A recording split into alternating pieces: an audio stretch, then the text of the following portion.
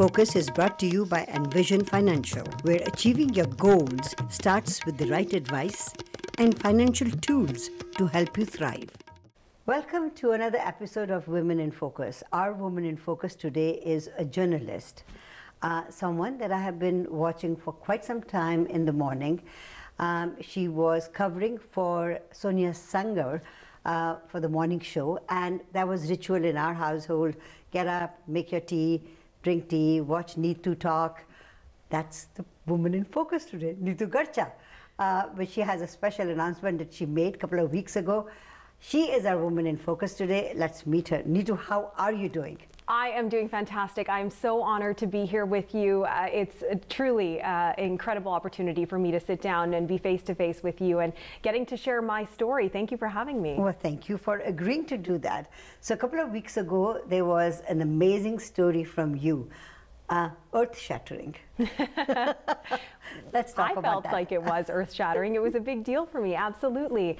So some of your viewers might recognize that you said my name a little bit differently than the way I have said it on air for years. That's right. I have anglicized my name and pronounced it wrong my whole life. Yes. My name is not Neetu Garcha. Yes. That is a version of my name that I created, I think like a lot of us do in childhood, to try and fit in. I didn't even think twice about doing it. I wanted to make it easier for other people to be able to say a name that was foreign to them, and so many millions of people do this. Yes. But I have lived with an inner conflict for a long time, and I've made the decision, as I recently announced, to stop anglicizing my name and pronounce it authentically, which is Neetu Garcha. Neetu Garcha. And it just feels so right to be saying it the way my parents, my family, members of the Punjabi community say my name, the way I grew up hearing it, the way it's meant to be said, and now hearing many of my wonderful colleagues who've really embraced the challenge of saying sounds that don't exist in the English language, right? Like rolling your R's or the th sound. It's not in the English alphabet.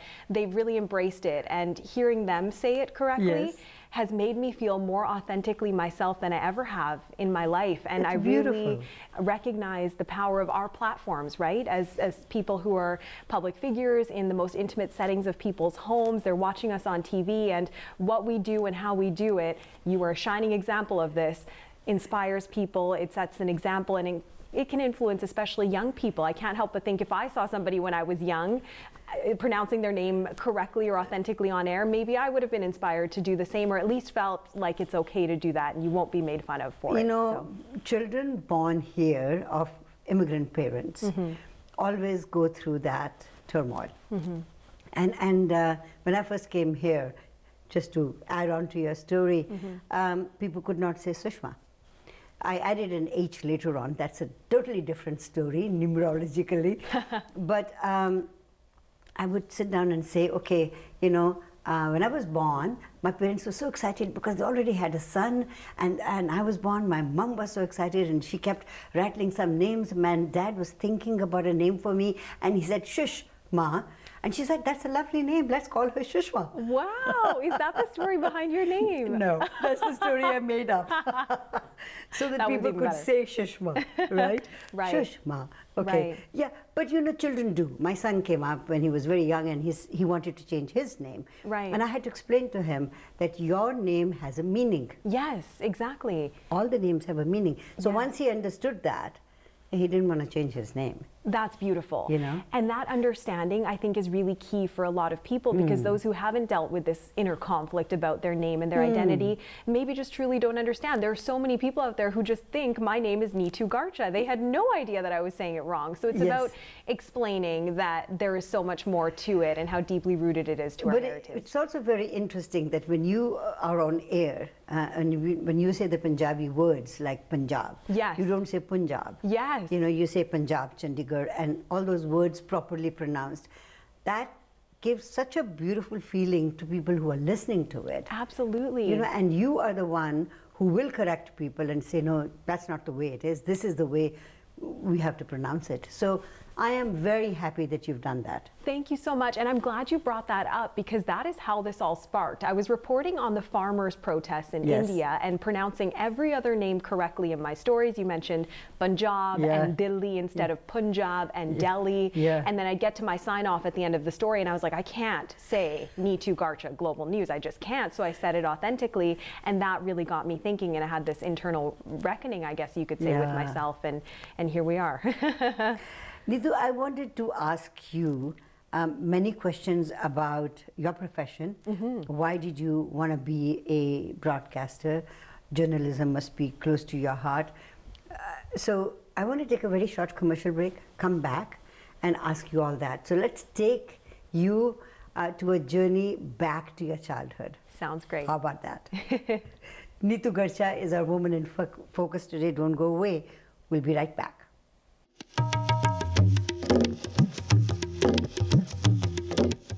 Welcome back to Women in Focus. Neetu Garcha is our Woman in Focus today. I corrected myself. Did you see that? But you know, you get used to it. You know, when you say your name in a certain way. But anyway, Neetu, let's take you back to baby Neetu. Where were you born? I was born and raised in Penticton in the Okanagan, a beautiful city.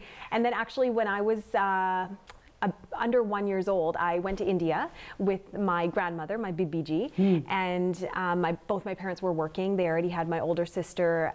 It's that immigrant lifestyle where you can only juggle so much. There's no support. Both of them were working. My mother a few weeks after giving birth. So I went to India, and actually this wasn't the plan, but I ended up staying there for a few years. They'd come visit as often as they could, and I came back just in time for kindergarten and started kindergarten knowing not a word of English. My mother tells me that when she picked me up from the airport, when I came back to live in Canada again permanently, I said, why are you driving? Women don't drive. Because at that time, where I was in northern India, it really was not common at all to see women driving. And so I grew up in this society where I didn't see that. And so seeing a woman pick me up from the airport, apparently one of the first things I said was, why are you driving? This isn't allowed. And started, you know, kindergarten not knowing very few, if any, words in English. And I had a English as a second language teacher throughout elementary school. And as soon as I nailed that down, I started French immersion. So picked up on quite a few languages at a young age. And I think I spent my childhood and my upbringing just trying to find myself and where I fit in a community where there weren't, in my school, many who looked like me. I would often be the only Indo-Canadian student in my class and grade. Wow. Among a handful in the whole school. There was another school in Penticton where there were quite a few, but in my school there weren't many, especially not in French immersion. So I felt neither here nor there. I very much westernized. There's this term called whitewashed. I whitewashed myself to fit in with my primarily Caucasian friends growing up, but then was so deeply rooted to this culture that I built my psyche in as an infant and a toddler, and had gone back to India and learned so much more at age 10 and again in high school. And so I've spent my life kind of feeling like, where am I? I'm proud Canadian, growing up in this beautiful community in the Okanagan, but also a Punjabi Sikh. And that balancing act, I think, is what carried me through into a high school. And in my graduating year, I obviously was thinking about what I want to do with the rest of my life. And I went through everything from wanting to become a commercial pilot. I did take some courses at Southern Skies Aviation in Penticton. I debated nursing. I spent a lot of time in a hospital with my grandmother when she was sick, and fell in love with the type of selfless work that many nurses do. I debated becoming a teacher as well, because I love children. I went through everything you can imagine. Journalism was not one of them. Really? Until, I didn't know. Some people know from a young age that they want to go into journalism. I didn't. Until I kind of had this epiphany. I went through a pageant program, actually. I was Miss Penticton in 2008. No kidding. It's an ambassador program. And I was that nervous student who struggled to do class presentations in middle school. And I kind of found my voice later in life. And then I entered this Miss Penticton program and really found my voice and my platform. And I think that really opened my eyes to how much I wanted to make a difference in my community. And that paired with me already being a current events nerd. I would watch hard news as a child because my dad would have it on all the time, and so I always loved current events. I'd get distracted in university, where I got a business degree, from my schooling, just to focus on what's happening in the world. I would always be reading news articles, and I don't know why it didn't dawn on me that journalism was it for me until I started dabbling in TV production in university and got involved in their campus TV program and became their first student reporter and producer, and then enrolled to BCIT and went to the broadcast journalism program. And I went through a bit of a struggle really understanding what journalism is at first, because I had previously been an activist in university. I was an elected member of student government and rallying and protesting and engaging in campaigns. I ran a university political action committee, and then I had to learn to be completely removed and completely objective and get both sides of the story. And now I am so deeply, firmly planted in that side of the spectrum, because that is the most important place for a journalist to be. That is where our power lies, is in telling not just two sides of the story, but all 15 of them. Sometimes there's many, right? And so I've really brought my eclectic experience over the course of my upbringing to my career with an aim every day. And everything I do, I just think, how am I going to make an impact today? Beautiful. I'm going to take you back when you were in India with your grandma. Yeah. I know of a story of a young woman who was like you, stayed with her grandmother. So when she came back home, it was very tough for her to be connected with her mother. Yeah. To date, she is in her 50s now. Right. She finds it a little difficult to be very close to her mom. Was that experience difficult for you as well? Leaving your grandma and coming, did your grandma come with you? She did come with me, yes. So that made a difference. Yes, absolutely. But I grew up being so close with my grandmother. Yeah. I said at age 10 in front of my whole class, she means more to me than my own life.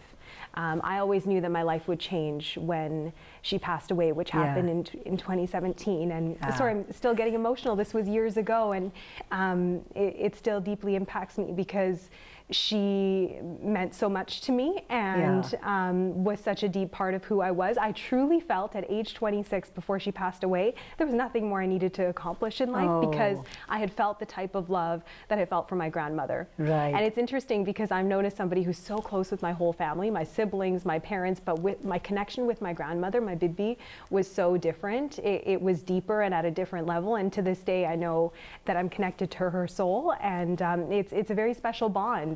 And I love my mother deeply, and my connection with her is special, but my connection with my grandmother was something different. So would that be your dad's mom or your mom's mom? My dad's mom. That's right. Yeah. So you're Bibiji. Yes. You know, do you find it very interesting that when you were growing up, to be able to say Mama ji or Chacha ji or Pua, and other people would just call uncle and aunt. Did you ever explain to people, or did you just go with the flow? That is a great question. I remember being in India when I was 10 years old and learning all of those different names for different people in your family for the first time. I was like, hey, so my dad's younger brother is a Chacha, his older brother is a Taya. Yes. So when you refer to somebody, you know exactly who they are in the family lineage. That's right. It's so interesting. So I would often explain to my Caucasian friends, this is why I refer to him as Chacha and him as Taya, or him as Mama, because that's my mom's brother, not my dad's brother. So, and they would try to wrap their heads around it, bless their hearts, but I'm not sure they ever did. Yeah, exactly. They would never get it. The naming conventions are helpful, but they do not work. Yeah. So I'm gonna take another short commercial break. You know, got program paid for, and then ask you about your journey in the broadcast industry, landing a job with Global. It's a beautiful company. It changed a lot of hands, but you know, it's under good leadership right now. All the leaders that have been there have been always very nice, and their time comes and they go and new one comes in. But I want to talk to you about that. So let's take a short break. Sounds good. Neetu Garcha is our Woman in Focus today. Don't go away. We'll be right back. Women in Focus is brought to you by Envision Financial, where achieving your goals starts with the right advice and financial tools to help you thrive.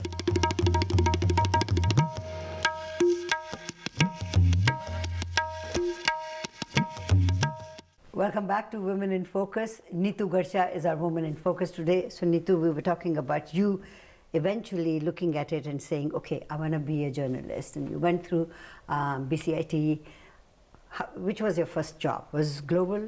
Actually, I got plucked out of journalism school to start at CKNW Radio, which is, of course, under the same umbrella now as Global, under Chorus Entertainment. So I've been with the company since I started my career. It's been my home, and I just firmly planted myself. Interestingly, though, I've covered 4 maternity leave contracts, kind of weaving my way through. So I joke that, you know, beautiful, talented women having babies gave birth to my broadcast journalism career. Which is amazing, fantastic. Yes, yeah. When you were covering for Sonia, elections were happening. Yes. And you were interviewing. Morning show is like bang, bang, bang, bang, bang. Yeah. You know, 3 minutes, maximum 4. You know, can't go beyond that. That's right. So, but the politicians were getting 5 to 7 minutes, I know. And you asked a question, and Horgan was, you know, he must be thinking, I haven't talked about that. So he was going round and round. You interrupted him and you said, you didn't answer my question. I thought to myself, that was just amazing. How were you feeling when were you getting uptight about that? Well, this is how I've approached interviews since I've been given opportunities to do big interviews with people in positions of power, because like I mentioned, my goal in this industry is to make an impact, and the growing number of communications professionals and the sadly shrinking number of journalists and how the business model for journalism is unfortunately becoming increasingly unsustainable has me really feeling like our jobs are more important now than they ever have been. And so our job is to hold people in power to account. Yes. And how many times do you see a news conference where you hear the same talking points repeated over and over and over again? So our opportunity to have a one-on-one with somebody in a position of power, whether it's a CEO or a politician in the midst of an election campaign, as Premier John Horgan was at that time in that interview you referred to, I really think it's on us to make a point of, you know, this is our platform and you're here to answer our questions, not dictate the narrative. So when I asked what his advice was to voters who we had heard from, who were feeling like there are candidates I've never heard of, I really want to make an informed decision here, but my life has fallen apart during this pandemic and now we're in an election campaign. So I asked him what his advice is to those people who are now wondering how they make an informed decision in the midst of an election campaign, which didn't need to happen, which he chose to call by breaking the confidence and supply agreement, of course, as we know. We all know. And so he started to repeat talking points that we had already heard multiple times over the last 10 days. And I jumped in and said, I apologize for interrupting, but the question was, what's your advice to these people? And, you know, that generated quite the response. I'm not sure why, because it was just me doing my job. And like many of my colleagues do, this is just how we approach interviews, right? We grill people and we hold them to account. That's the way you do it. And I will continue doing it that way, even though some of the feedback, unfortunately, is that I come off aggressive or rude when I know that it's not the case. It's just me doing my job. Your job, that's right. And it's very important for people to understand that as a broadcaster, you have to be impartial. Yes.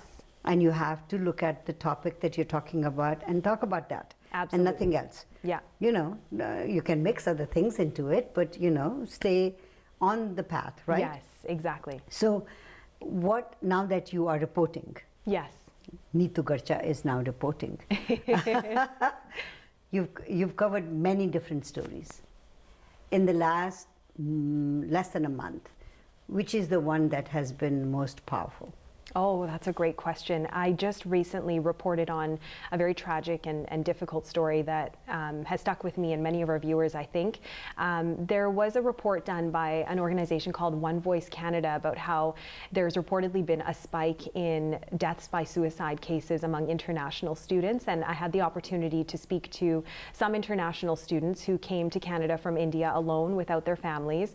And they opened up about how they came close last year during the pandemic to ending their own lives. Wow. And they so bravely talked about how they got themselves out of that. And there's so much that was involved in their experience, but the number one takeaway is that they talked to somebody. There was one student who said he wrote a list of 30 names on a piece of paper and made a point to call one person on that list each day and cross the name off because he wanted a fresh perspective each time. And he felt like he might be burdening others, which he knew he wasn't. wasn't, but he personally had that internal guilt as well. So for him, that's what worked for him. Somebody else reached out to the crisis line.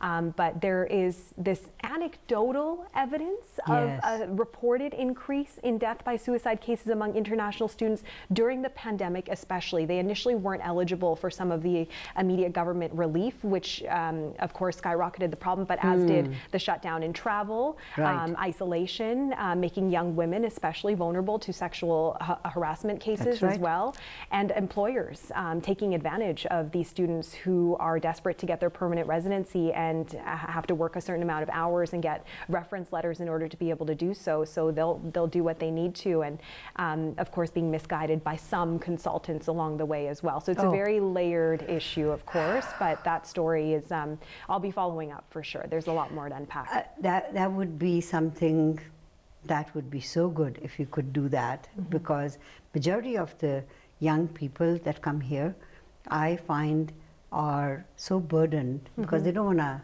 burden their families, so they burden themselves. That's right. To not only study, but also live here. Yes. So how do you do that? I know of some people who are working in warehouses where they are supposed to get paid close to about $18 to $20, but the people who are getting them to work there are giving them $8 an hour. Wow.